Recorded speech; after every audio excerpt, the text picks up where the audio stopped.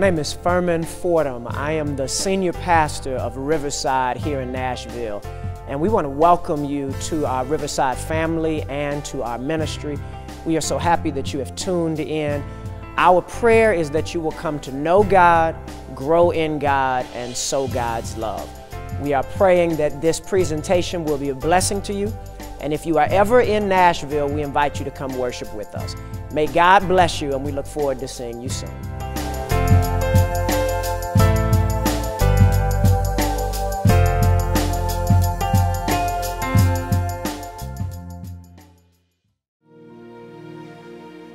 You are aware that the Lamb is worthy, let me hear you say amen. If you've experienced the power of the blood in your life, you ought to feel all right now.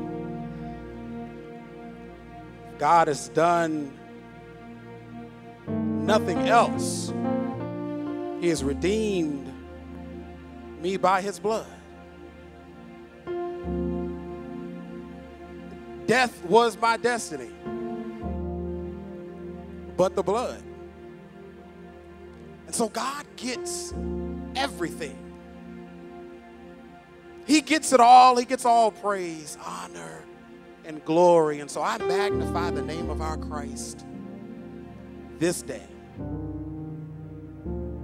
because he's been good. He has been good. It is good to stand in pulpit, as nerve-wracking as it is. Turn to your neighbor and say, the preacher is still nervous. It's his second time in this pulpit, but he's still nervous. Lessons learned from round one: bring something to wipe the sweat.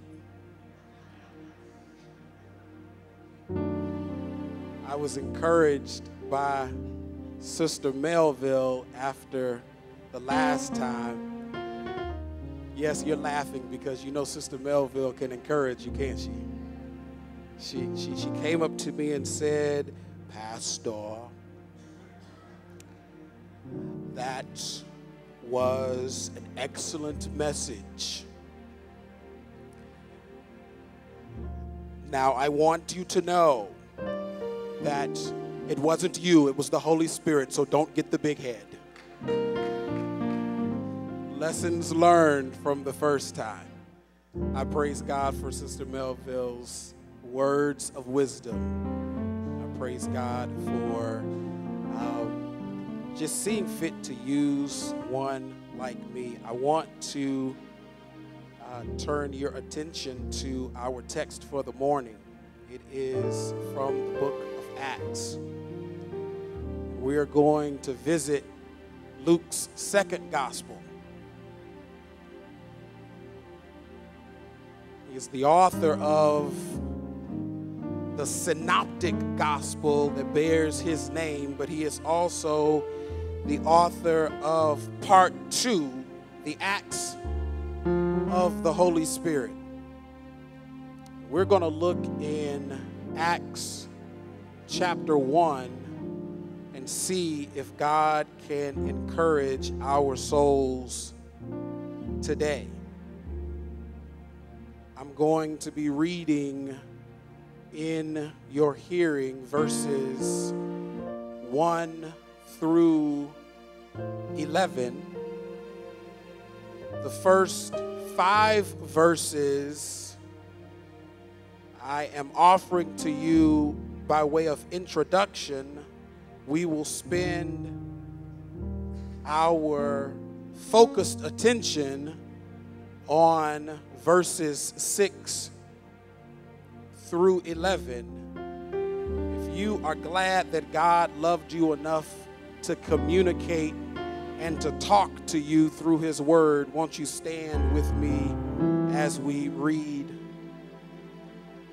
from it? You will find it on the screen from the New International Version of the Bible. And Luke writes these words: "In my former book, Theophilus, I wrote about all that Jesus began to do and to teach until the day he was taken up to heaven. He's speaking of his former book, the Gospel. After giving instructions through the Holy Spirit to the apostles he had chosen, after his suffering, he presented himself to them and gave many convincing proofs that he was alive. He appeared to them over a period of 40 days and spoke about the kingdom of God. Just pause for a moment and say, talk to me about the kingdom of God.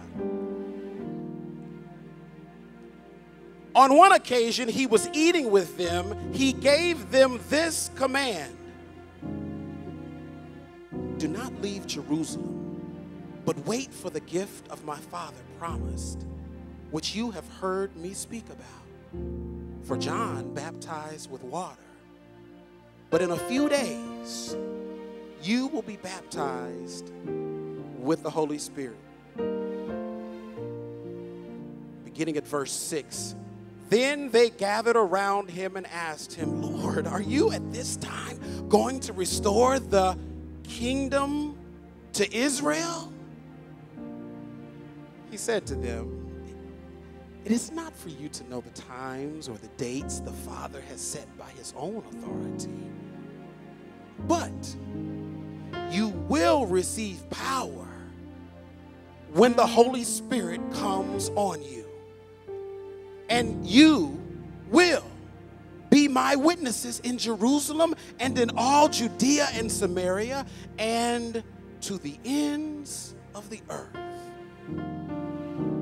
After he said this, he was taken up before their very eyes, and a cloud hid him from their sight. They were looking intently up into the sky as he was going, when suddenly two men dressed in white stood beside them. Men of Galilee, they said, why do you stand here looking into the sky? This same Jesus who has been taken from you into heaven will come back in the same way you have seen him go into heaven. I want to speak with you the next few moments under the topic, the paradigm is shifting. The paradigm is shifting. Will you please pray with me and for me? Father, every now and again, the word of God grabs a hold of a man and transforms him into the man of God. God, send your word forth to these people and let it transform them into men of God, women of God. May it touch some boy and turn him into a son of God. May it grab a hold of some little girl and transform her into your daughter. Do not disappoint yourself this morning. Let the words of my mouth bring you praise. Let the words that I speak be seasoned with your love and grace. May the things, O Lord, that I choose to say bring glory and not shame to your name this day. Let the words of my mouth bring you praise. If you've been bought by the blood, won't you say amen? You may be seated in the presence of our God and of his Christ. The paradigm is shifting. The paradigm is shifting. It was just 3 weeks ago that the SCOTUS visited us. The Supreme Court of the United States determined that it was inconsistent with the Constitution of the Kingdom of the United States to prevent those who have identified themselves as homosexual to receive the rights and privileges of all of the rest of the other married citizens in its kingdom. The Supreme Court determined that it was constitutionally correct that homosexuals be allowed to be married in its kingdom. I've heard, I've seen, I've looked, I've watched the conversations, Facebook, Twitter, news, and oftentimes the gay rights movement, as it has so been called, has been compared to the civil rights movement that dominated the middle of the last century. There's been this comparison to the quest, the need, the urgency, the want, the rightness of the gay rights movement with that of the civil rights movement. Yes, it's a touchy subject, huh? And in large degree, I agree. Very, very similar. However, there is a more fundamental manner in which there's a problem with this comparison. Allow me to take a few moments to highlight it for you.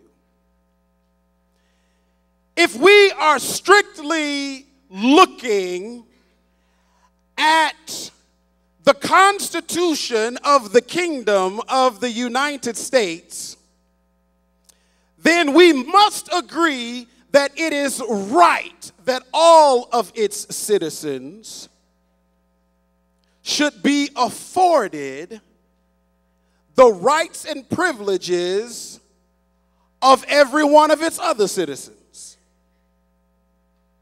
Whether you agree with homosexuality or not, you are challenged to disagree that the Constitution of the Kingdom of the United States guarantees the rights of all of its citizens. You are challenged. In this sense, very much so, the gay rights movement is very similar to the civil rights movement of the 1950s and 60s. There was an alignment then with the Constitution of the Kingdom of the United States that Dr. King and those he was leading had. There was an alignment. They argued that the Constitution guarantees us these rights and these privileges. Similarly, the gay rights leaders argue the same thing, that the Constitution of the Kingdom of the United States guarantees us, or at least it should guarantee us, these same rights and privileges. What made the civil rights movement strong was that it also aligned with the constitution of the kingdom of heaven.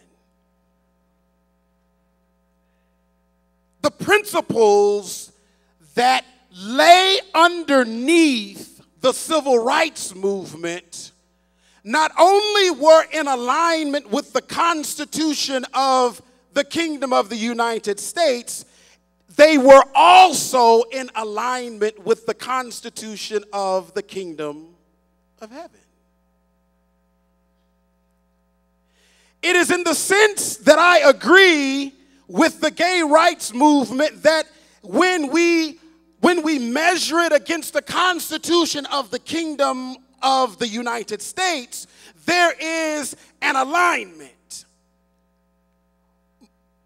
Where we begin to depart and differ from the civil rights movement is that when we attempt to align the fundamental premise and principles of the gay rights movement, there is not only no alignment with the Constitution of the Kingdom of Heaven, it actually is diametrically opposed to the Constitution of the Kingdom of Heaven. Fundamentally, this is the difference. As I thought about this, it struck me as I thought about what the Supreme Court had done.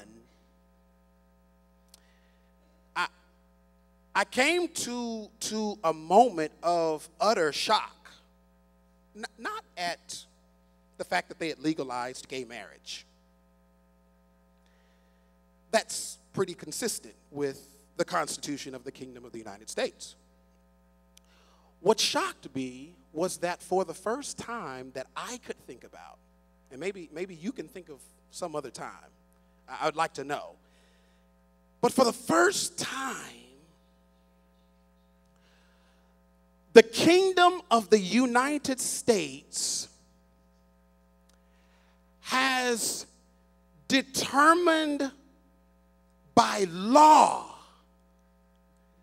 something that is diametrically opposed to the Constitution of the Kingdom of Heaven. For the first time. This startled me. I don't know if it rings in your mind as loudly as it does in my mind, but the paradigm is shifting. This is a major paradigm shift. For the first time, our government has aligned itself in a diametrically opposing orientation to the kingdom of heaven. This is major. In the arguments before the Supreme Court regarding this question, Judge Alito asked the question, what shall we do about a brother and another brother who have determined that they want to be married and spend the rest of their lives together because they love one another? They share life together. This was the question Judge Alito asked. If we allow this, what stops us from allowing that? The paradigm is shifting. We're not talking about a lower court. We're talking about the law of the land in diametric opposition to the Constitution of the kingdom of heaven. Are you following me? Maybe a lot to swallow in a moment. But think about this. This is major. The paradigm is shifting. And I just wonder if God is is intending to alarm his people to a fundamental truth. That as much as you want to believe it, the kingdoms of this world are not the kingdom of our Lord and of his Christ. I wonder if he is sounding the alarm that you must begin to choose between the kingdoms of this world and the kingdom of our Lord and of his Christ. I wonder if the recent events are really God signaling the paradigm shift. People, especially you black Christians, think long before you place your hope in the kingdoms of this world. Just because you have a president that looks like you.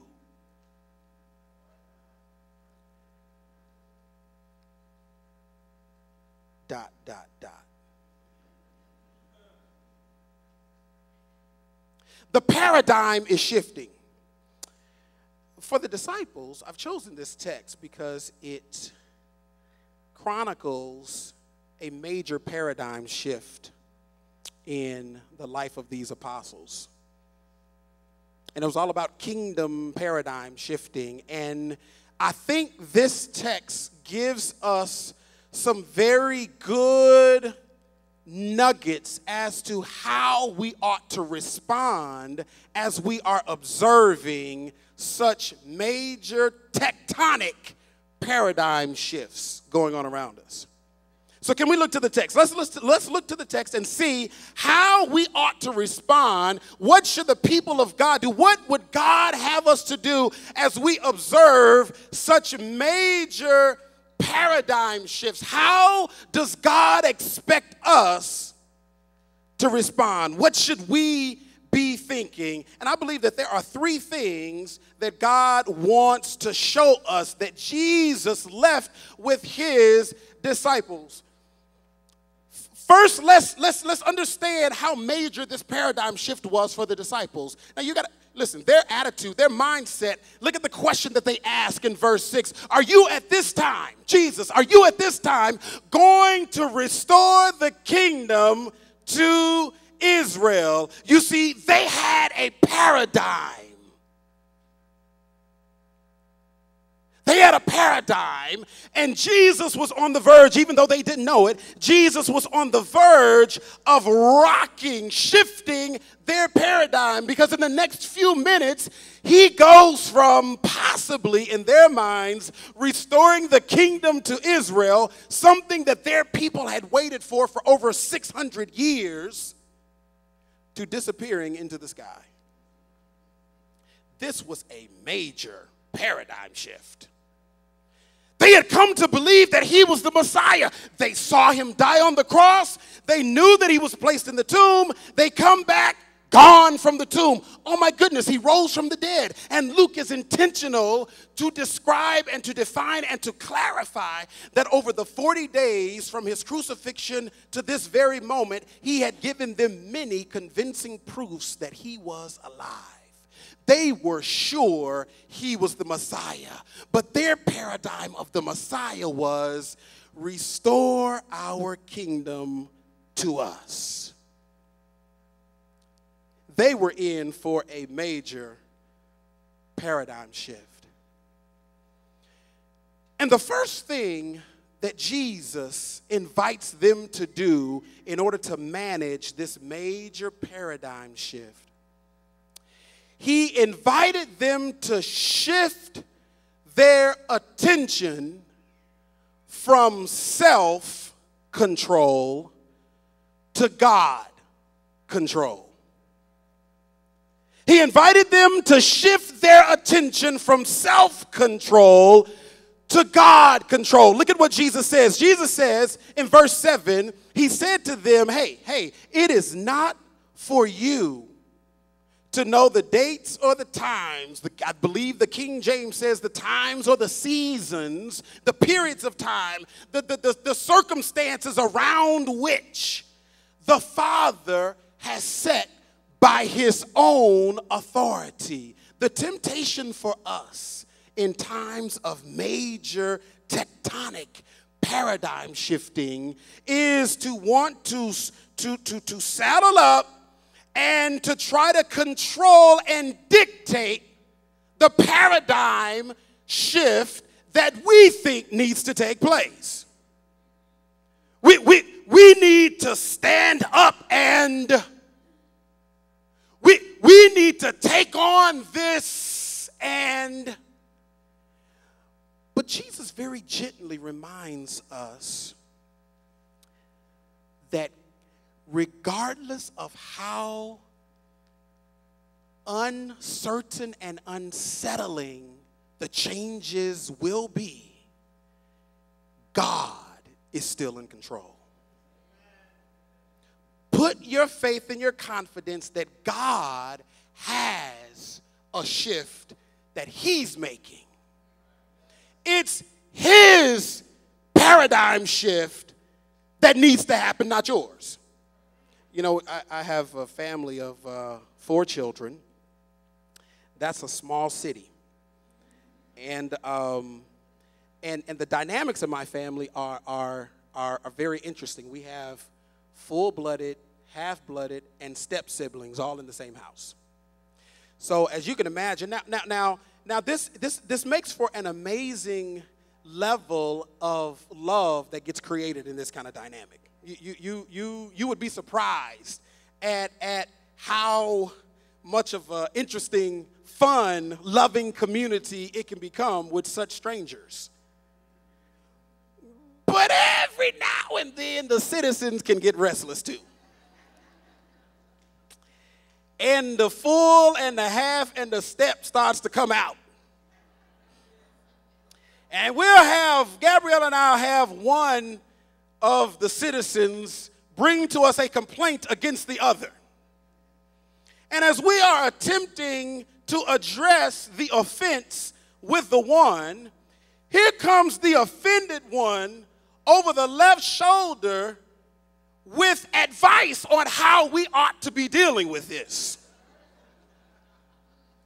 They have a paradigm, they have an idea of how this thing ought to turn out. I mean, I'm not liking the way this conversation is going. It looks like y'all going to have some grace and mercy here. Wait a minute. No. I'm offended. I got a paradigm I need to push here. And so Gabrielle and I will generally simply turn our head and look at the intruder as if to say, can I handle this? Can I take care of this? I mean, you brought it to me. I have authority here, and trust me, we're going to deal with it quite well. Sometimes when we look into our world and we see offense and bad things happening, we want to insert our agenda. We want to look over God's shoulder and say, are you at this time going to make some stuff right?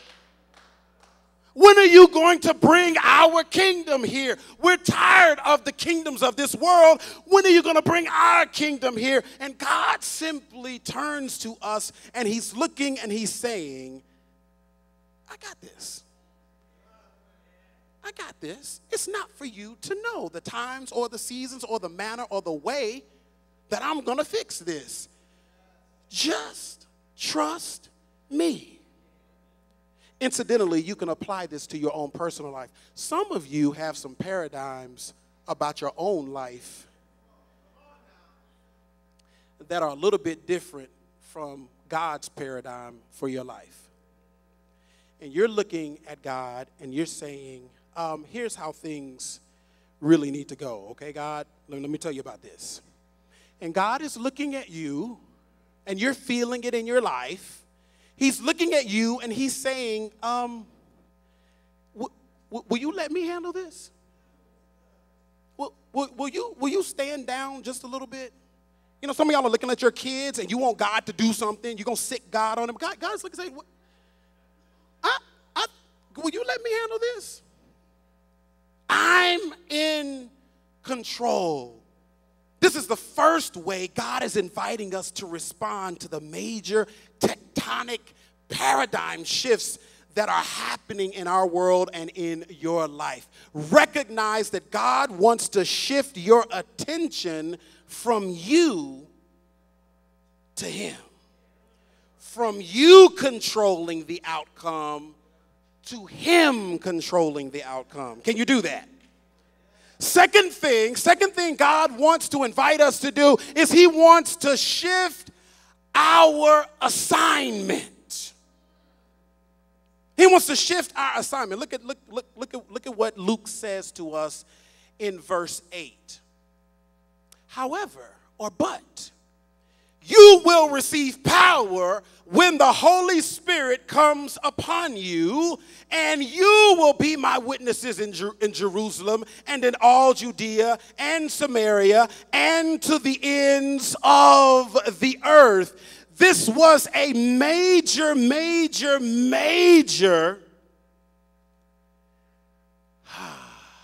what was this? Declaration by Jesus. This was the meat in the veggie burger sandwich. This was the heart and soul of His paradigm shift. Did you know that as God is shifting His paradigm shifting the paradigm from the kingdom of Israel to the kingdom of Jesus, He was inviting the disciples to be the primary shifting agent. This is what this declaration is. He's inviting them to be the primary partner with Him in shifting the paradigm. He's declaring to them, you see, the disciples had an idea of what the kingdom of Israel was supposed to look like. It was supposed to be us Jews ruling the world. It was supposed to be us Jews throwing down the Romans. Those nasty, sorry Samaritans, just get rid of them. And we are going to be ruling the throne of our father David. Messiah, Jesus, are you at this time going to make us front and center? But Jesus has quite a different paradigm. Jesus is declaring to them, no, wait a minute. I want you. You shall receive power after the Holy Spirit comes upon you, and you will be my witnesses in Jerusalem. I want you. And even in Judea. I want your cousins.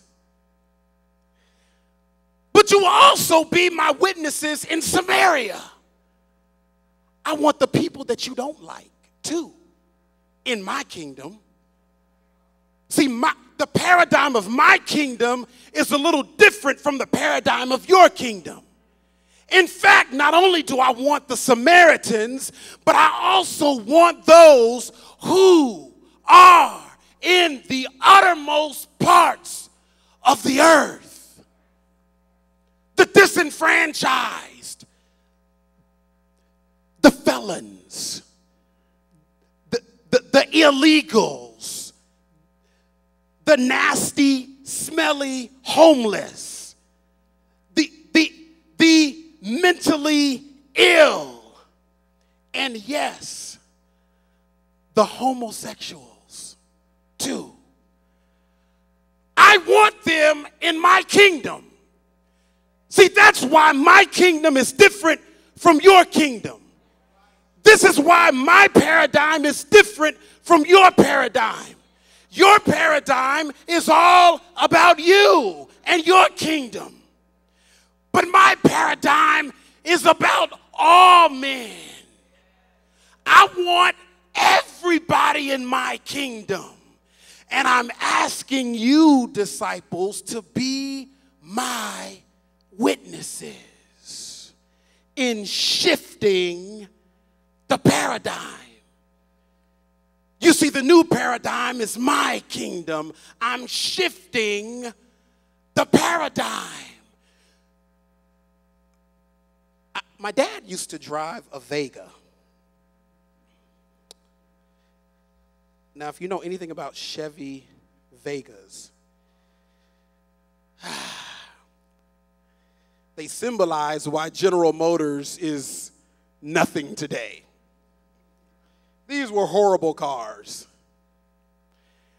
But my dad had a Vega. Now, this was his pre-Cadillac days. See, this is back when he still had some loans he was trying to pay off. He couldn't afford no Cadillacs yet.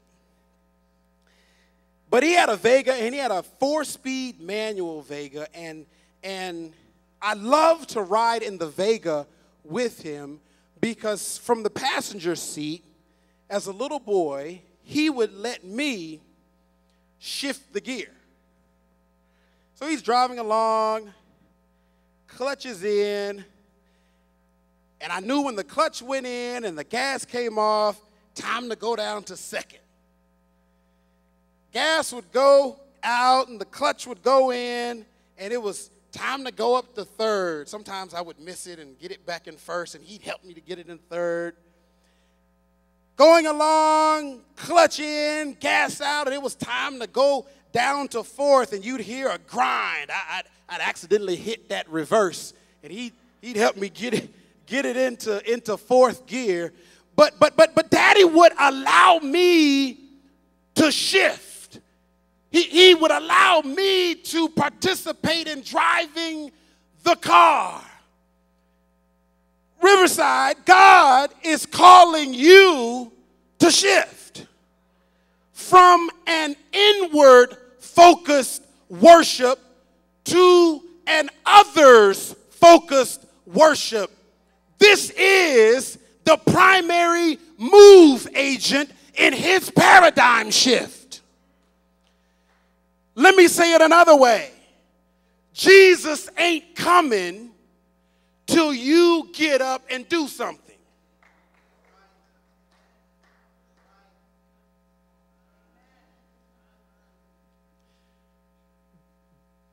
This is the paradigm shift, y'all. God has invited us to be the shift agent. He has invited us to receive the power of the Holy Spirit. This is how we navigate his paradigm shift, to move us from a self-centered worship to an other-centered worship. God is calling us. This is an integral part of his paradigm shift. His paradigm will not fully be brought into reality unless we shift. We've got to move. He's asking us to move, to shift. It is easy for us to gaze out onto the homosexual community or any other community for that matter that might be diametrically opposed to the constitution of the kingdom of heaven and simply say, God, will you just bring our kingdom and get rid of them? It's easy to say that. But what God is declaring, no. I want them too. I can change them. I just need for you to be my witness. Because at one time, you were the same level of trash that they are. And I changed you. I need for you to be my witness. There's some homosexual out there that's looking for liberty, looking for freedom, and just don't believe it can happen. Why don't you take what used to be your sorry self and go be a witness of what God can and will do? This is what God is inviting us to do. He is inviting us to be a part of this. We are his example of his power, his transforming power. And so I believe that the Supreme Court ruling is a blessing from God. Because now every homosexual can come out. Now they're easily identifiable. We can now easily create ministries designed to reach them, those who want to move. This is what God is inviting us to do.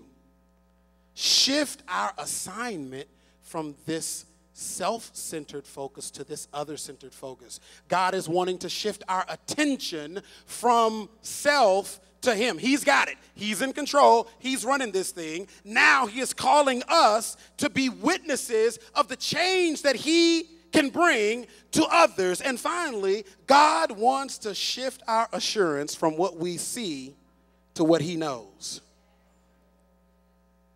The Bible says, verse 10, they're looking intently up into the sky and Jesus disappears. All they see is Jesus leaving. And in an instant, all of their hopes of their kingdom and their paradigm is going up literally in smoke in the clouds.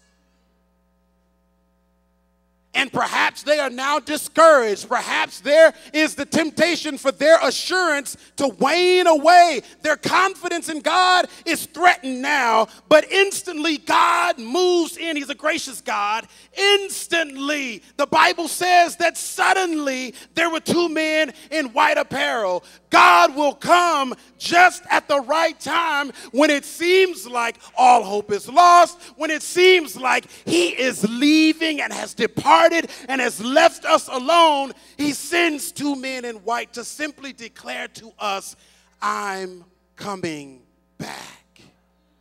Be sure of it. As bad as things might get in this world, as difficult as times may seem, as much as it may seem like God has just left this place, shift your assurance from what you can see to what God already knows and has declared. He is coming back. This is the new paradigm. Jesus is coming soon. This ought to thrill your soul with amazing excitement. You ought to be confident. You ought to be thrilled. You ought to be happy that Jesus is coming again. Not so that he can take me away and burn up all of those homosexuals. No, but because he is guaranteed to finish his work. And his work is to redeem everybody that wants to be saved.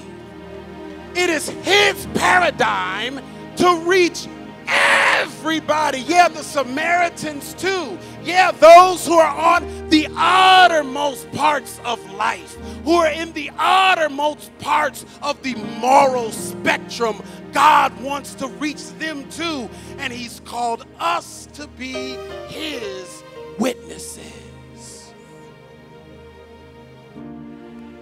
As the paradigm is shifting, God is saying, stabilize yourself by shifting your attention.